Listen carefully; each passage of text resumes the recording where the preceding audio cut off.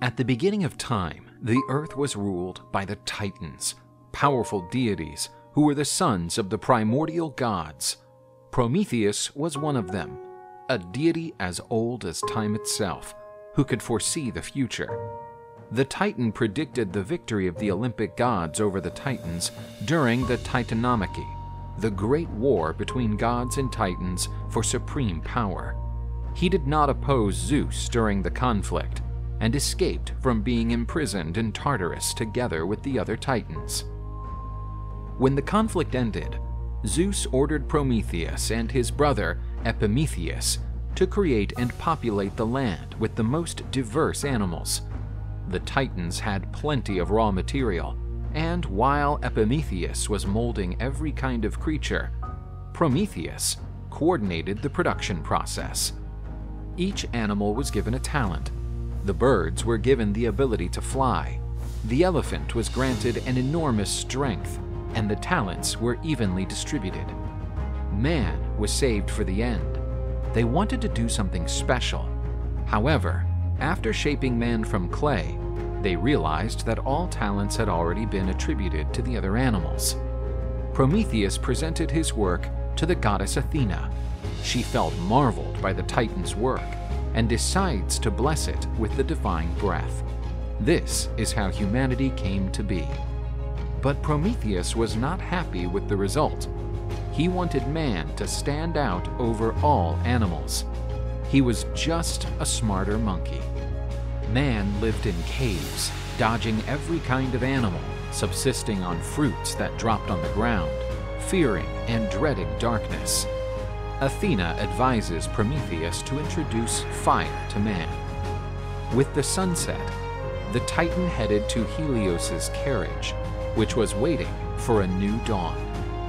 Prometheus lit the torch that would be given to humanity. With fire, man started to develop rapidly. Weapons and tools were created, and man began to dominate nature. Prometheus was finally happy. He was humanity's good maker. Watching the blooming of this new creature, Zeus decreed that they would honor the gods by offering sacrifices. But Prometheus interceded on behalf of humanity, preventing his creation from being exploited. Prometheus was very clever and attempted to deceive the god on behalf of men. Prometheus asked for a bull to be sacrificed to the gods. The product of the sacrifice would be split into two piles. One was smaller, but contained the best meats, covered by the animal's skin.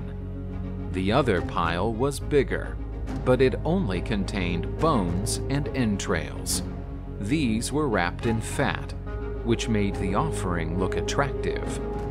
The cunning Prometheus knew that Zeus's ambition would make him choose the bigger pile, while man would have the best part. And he was right. Realizing that he had been tricked, Zeus was furious with those who had deceived him and decided to take the fire out of the hands of humanity. Without the fire, mankind started to regress. They were again tormented by darkness and cold and could no longer cook their food. Outraged, Prometheus decided to steal the sacred fire and give it back to man. During the night, he went to Olympus and returned with the flame stolen from Hephaestus's forges. With the re-establishment of fire dominance, mankind was thriving once more. But the glowing flames attracted Zeus's attention during the night. Furious, the supreme god decided that Prometheus could not go unpunished, given his insolence. He imprisoned him on a rock in the Caucasus to endure eternal punishment for defying Zeus's decisions. But Prometheus's punishment wasn't simply life imprisonment. His torment would be terrible. Zeus decided that a dreadful bird would be responsible for devouring his liver, instigating immeasurable pain. Prometheus was an immortal titan. With that said, after being torn apart by the odious bird, his liver regenerated, just to be attacked again by the animal the next day. The Titan endured this punishment throughout many and painful years. Then, Zeus came down to earth and offered him freedom if he hid the knowledge of fire from man. As humanity's benefactor, Prometheus rejected the god's offer and decided to sacrifice himself for his creation. With that, humanity could prosper, thanks to Prometheus's martyrdom.